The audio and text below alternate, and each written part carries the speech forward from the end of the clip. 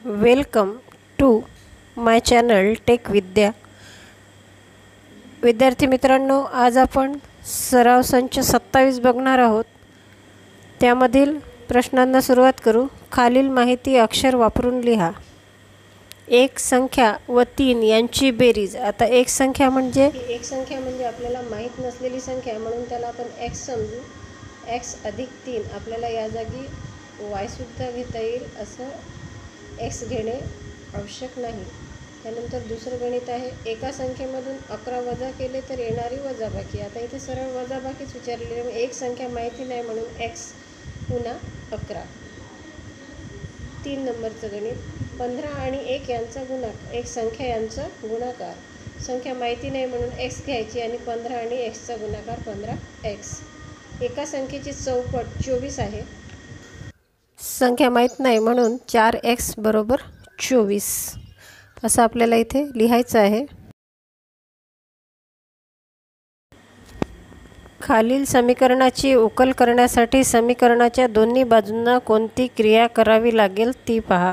हे समीकरण जे सोडवायचं असतं, यामध्ये जर उदाहरणामध्ये बेरीज दिली असेल तर आपल्याला वजाबाकी करायची असते, आणि वजाबाकी दिली असती तर बेरीज करायची असते। आता इथे उदाहरण आहे, x अधिक 9 बरोबर 11। इथे आपल्याला गणित करायचं नाही आहे, फक्त कुठली क्रिया करायची हे लिहायचं आहे। तर इथे आपल्याला वजाबाकी करावी लागेल। या उजव्या बाजूतून 9 काढायचे आणि डाव्या बाजूतून 9 काढायचे। तर इथे आपल्याला 9 ही संख्या वजा करू असं लिहायचं आहे।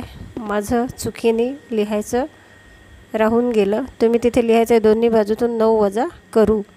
आता दुसरं गणित, x उना 4 बरोबर 9। दोन्ही बाजूस 4 मिळवावं लागेल, कारण इथे वजाबाकी आहे। नंतर तिसरं गणित, 8x बरोबर 24। आता इथे 8 आणि x मध्ये गुणाकार आहे, म्हणून आता याला त्याची विरुद्ध क्रिया करायची आहे, म्हणून आपण दोन्ही बाजूंना 8 ने भागू।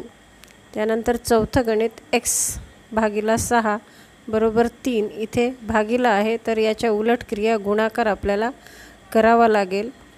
यानंतर एक तुम्हाला सारणी दिलेली आहे, इथे विचारलं आहे खाली काही समीकरणे आणि चलाच्या किमती दिल्या आहेत, त्या किमती दिलेल्या सारणी आहे का ते ठरवा।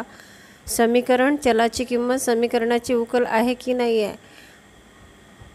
यामध्ये y उना 3 बरोबर 11, तर y बरोबर 3 ही संख्या आलेली आहे, तर 3 उना 3 0 होईल आणि त्याची बेरीज 11 येणार, वजाबाकी 11 येणार नाही उत्तर, म्हणून ती नाही अशी उकल आहे।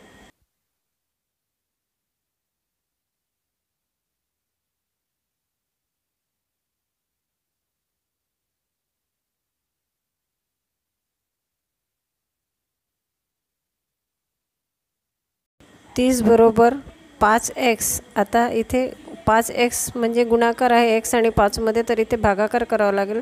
5 सख 30, म्हणून आपल्याला x बरोबर 6 हे उत्तर बरोबर आहे, म्हणून ही समीकरणाची उकल आहे। चौथं उदाहरण, m भागिला 2 बरोबर 14। आता इथे भागाकार असल्यामुळे गुणाकार करावा लागेल, आणि 14 गुणिला 2 जर केले तर 14 2 28, म्हणजेच ही समीकरणाची उकल नाही।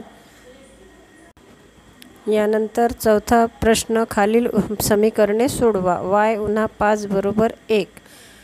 आता इथे वजाबाकी असल्यामुळे आपल्याला त्याची विरुद्ध क्रिया दोन्ही बाजूनी करायची आहे, दोन्ही बाजूला अधिक 5 करायचे आहे। y उन्हा 5 अधिक 5 बरोबर 1 अधिक 5।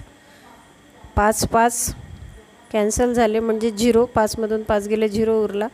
y अधिक 0 बरोबर 6, म्हणजेच y ची किंमत इथे 6 आलेली आहे। उदाहरण समोरचं 2 नंबरचं, 8 बरोबर t अधिक 5। आता इथे t अधिक 5 आहे, त्याच्यामुळे आपल्याला वजाबाकी करायची आहे, दोन्ही बाजूमध्ये 5 वजा करायचे आहेत। 8 उणे 5 बरोबर t अधिक 5 उणे 5, तर 8 मधून 5 गेले 3, आणि ही झाली t ची किंमत। 5 उणे 5 0।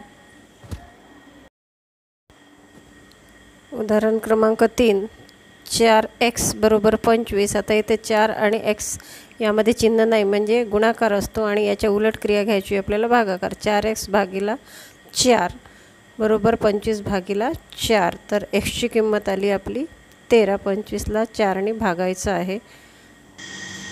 उदाहरण क्रमांक 4, 19 बरोबर m उन्हा 4.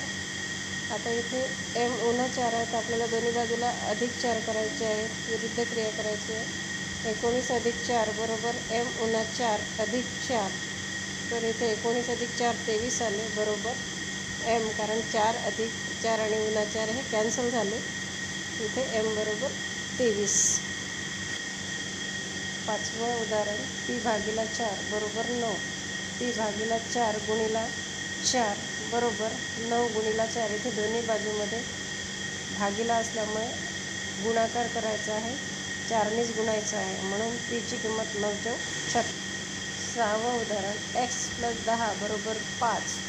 आता इथे अधिक आहे म्हणून उन्हा करायचा. x अधिक 10 उन्हा 10 बरोबर 5 उन्हा 10. दोन्ही बाजूला 10 वजा करायचे आहे. x बरोबर पुन्हा 5.